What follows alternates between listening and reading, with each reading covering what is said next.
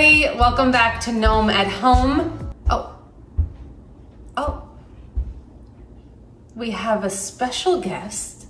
You may be wondering why I'm wearing this outfit and who the heck this is beside me, but today we're doing the ultimate 1990s nostalgic movie-inspired recipe for one of my all-time favorites, Matilda. A real what? So I have Miss Trunchable, or my best friend Mario, but we're gonna be making a Matilda-inspired double chocolate layer cake in honor of Brucey. You can do it, Brucey! You can do it, Brucey! One of the most iconic food scenes, I think, in Hollywood, really. And even though it's kind of a disgusting scene, you know, like he's like trying to eat it. Blood, sweat, and tears. Cookie, what's her name? Cookie? Yeah, cookie. My blood, sweat, and tears went into this cake. You know, whatever they say. Gross. It's so kind of gross. Do that the whole time. But the cake does look freaking good. It looks so delicious.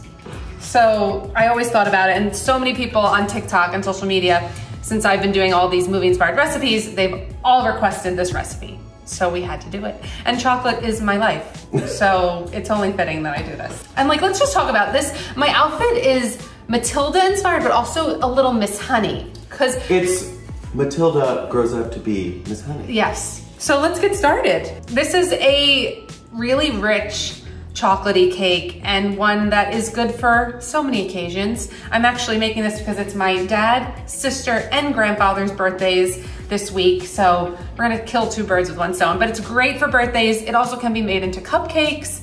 It's pretty flexible. You can also make it as a bundt cake if you want, but we're gonna do a layer cake. Yeah.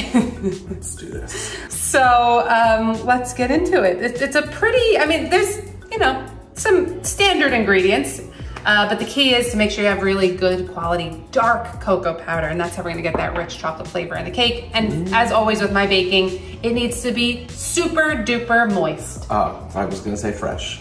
Oh yeah, fresh, duh, but moisture. I don't care if you don't like the word moist. Moisty. So let's do it. He would have said goodbye. No, thank you. No, you would have said to the choking. So, all right. So all-purpose flour. We're gonna put it in a bowl. This is 2 cups of all-purpose flour. May I ask a quick question? Yeah. Why, sometimes it's sifted, sometimes it's not? Sometimes people sift to make sure it's evenly distributed, and then sometimes people sift just to bring a little air to it. Okay. But I don't necessarily want this cake to be airy. I want it fudgy and moist and... dense. Not dense, like it's gotta be like light but fudgy, if that makes sense. Yeah, like me. Probably not, yeah. So Miss Trunchable, we're gonna add, it's 2 cups flour and 2 cups sugar. I know it's kind of a crazy ratio, but we need sugar in here to really bring out that chocolate flavor also. So let's just whisk this together. And we're going to add our cocoa powder. Much too good for children. Much too good for children. So 3/4 of a cup of dark cocoa powder. I have a Belgian cocoa powder. You should look for maybe like a Dutch processed. I get this in like a 50-pound bag for the bakery, so I get some good quality stuff. But 3/4 of a cup of cocoa, if you can just... I forgot we were making cake. Yeah, can you just carefully mix that together? We also need 2 different leavening agents here. They're both for texture and also for obviously that rise. But I like to do a mix of baking soda and baking powder. And then salt. We need a nice pop of salt to bring out all the flavors. So this is 1 teaspoon of salt, and it's fine table salt that I use. And then a little secret ingredient to really bring out the chocolate flavor and to keep you up all night, espresso powder. Really just takes it to that next level of richness. So this is 1 teaspoon of instant espresso powder. You wanna find instant espresso powder. And now actually King Arthur Baking Company makes one that's for baking. So you can get this on, I got it on Amazon, or you can just, like I said, get it in the grocery store, but look for the little container that says instant espresso. You don't want to use just coffee grinds. That looks fabulous. Duh. I mean, duh. Well, we're here's and then we're going to incorporate our wet ingredients. We can first start in a small bowl just to kind of incorporate everything. I've got 2 large eggs that are at room temperature. We bake with room temperature eggs most of the time so that all the ingredients are an even temperature so that when it bakes evenly and you get the best texture possible. So this is 2 large eggs. Then for acidity, which brings a lot of moisture and richness to the cake, buttermilk. Also the acid in there really activates those leavening agents. So we're gonna just whisk those eggs a little bit. Then we're going to add 1 tablespoon of pure vanilla extract. This is also key when you're making a chocolate thing because it just really brings out the chocolate. And then the buttermilk. So this is a 1/2 cup of buttermilk. You can use the low fat or the whole milk buttermilk. Honestly, it doesn't really make too much of a difference. And then we have oil. So oil or fat is also gonna bring a lot of moisture and also give us the right crumb. You know, you don't want it just like crumbling. It's gonna kind of hold it together. Right. The British baking reference there. Maybe a close textured, tighter crumb. Yes.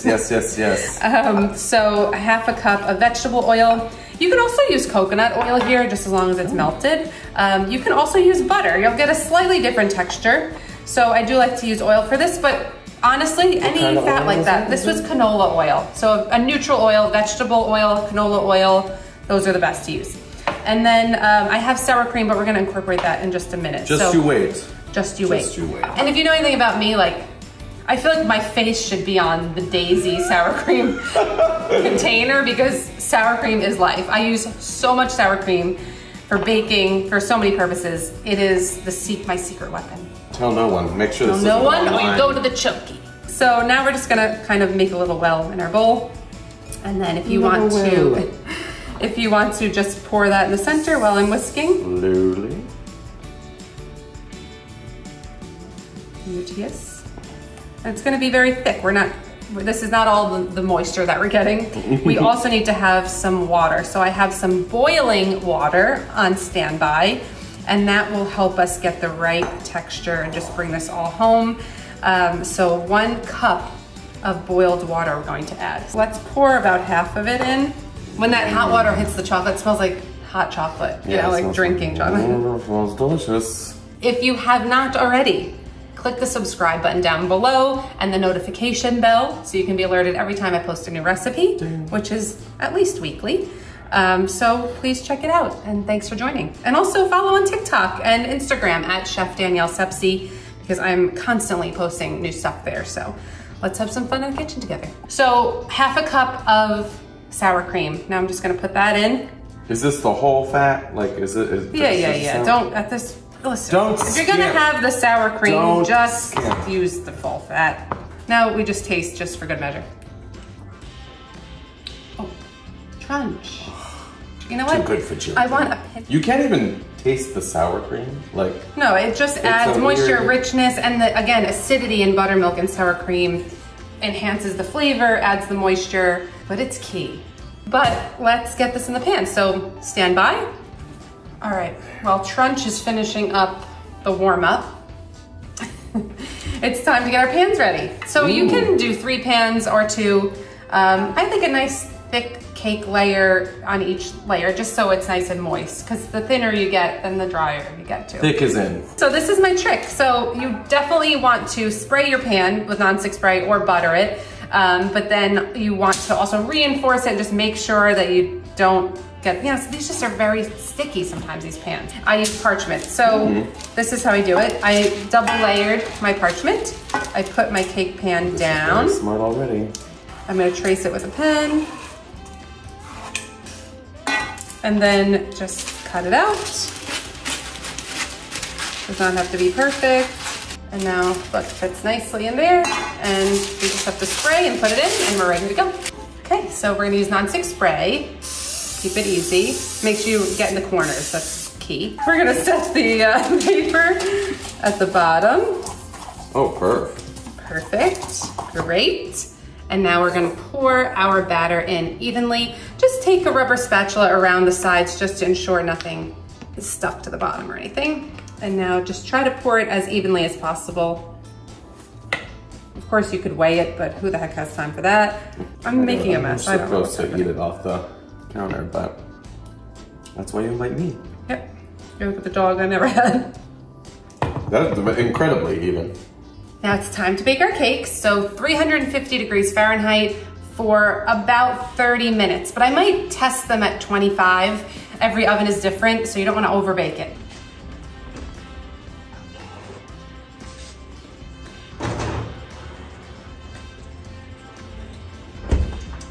You know the cake is done when you press it, it kind of springs back and you put a toothpick in and it's mostly clean. There's a little bit of crumbs, but it's also very fudgy, but it's not really wet batter. When your cakes have cooled for about 10-15 minutes, then you can release them from the pan and let them completely cool on a wire rack. So look at how easy this is with the parchment.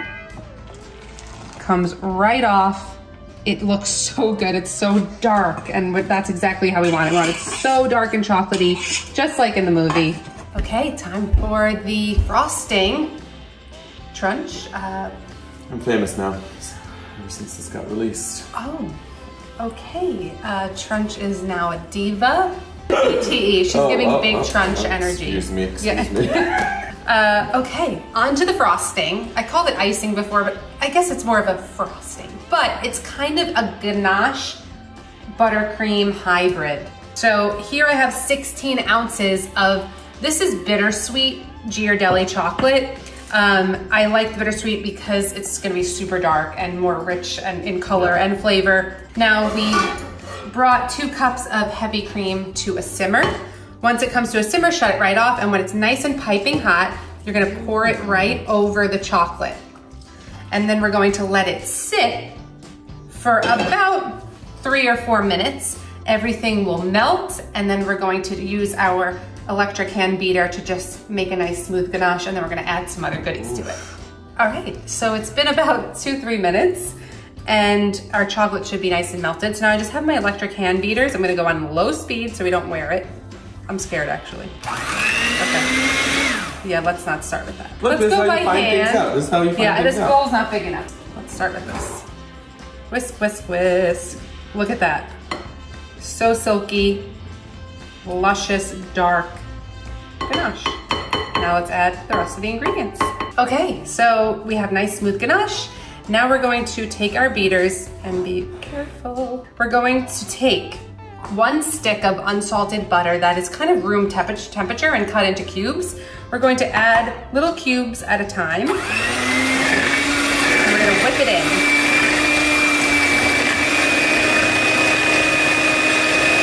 Once all the butter is in there, now we're going to add some of our dry ingredients. So we're going to gradually add a little bit of powdered sugar. I'm gonna add just maybe like a half a cup to start. You don't wanna wear this. This thing is a little crazy. Now we're going to alternate. We're gonna put some cocoa powder. Again, that really dark cocoa powder. This is a half a cup. So I'm gonna start with about half of it. 1/4 cup to start. Now I'm gonna add about a 1/4 teaspoon of salt. We can always add a little bit more later on. We'll just taste as we go.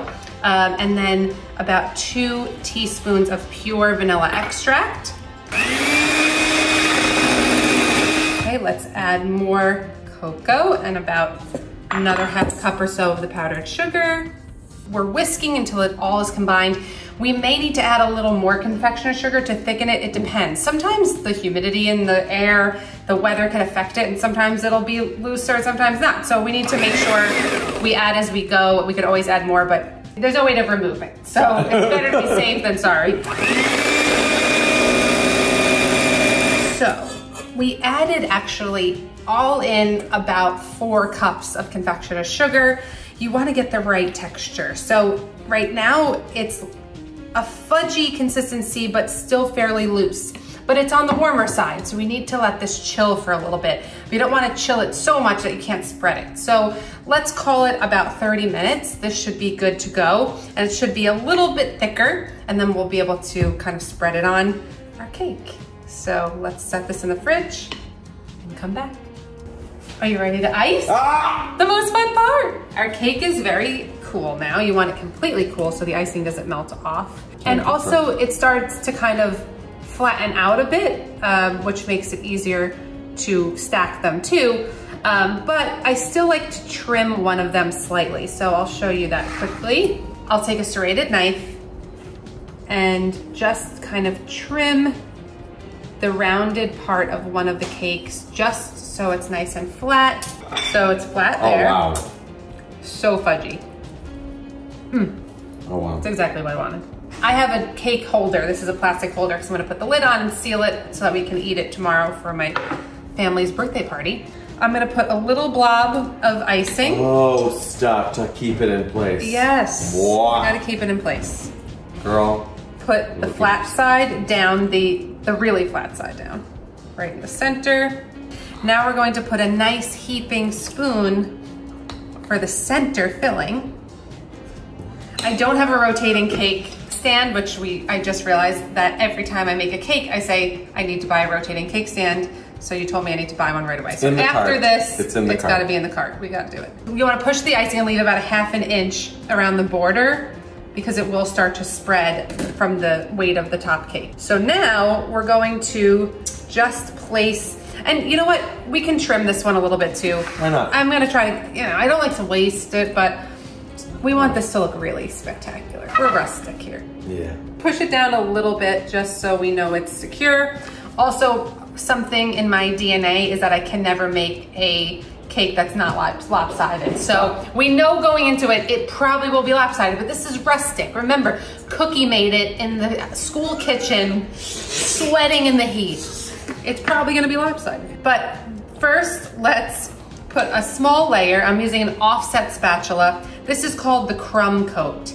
So this is to lock in all the crumbs on the outside so that we have a nice, clean frosted cake. Wow, wow, wow. So first just kind of get a little layer going around the whole thing and just kind of push around just to lock it in, and also there's a little gap here, it'll kind of fill in the gap.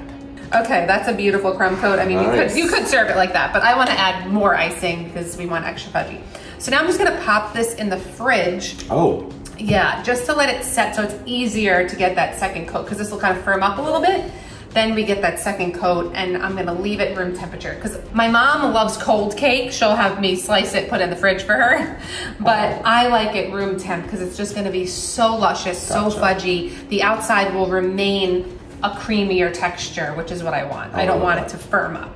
So let's just set this part in the fridge for maybe like 15 minutes, nothing crazy. Insulin ready. And then we'll finish icing this.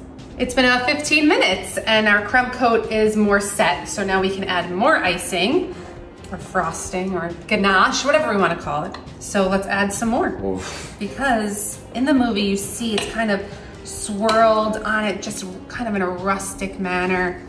So we're just gonna keep adding, and I turn it around, and I let it kind of cascade down the sides.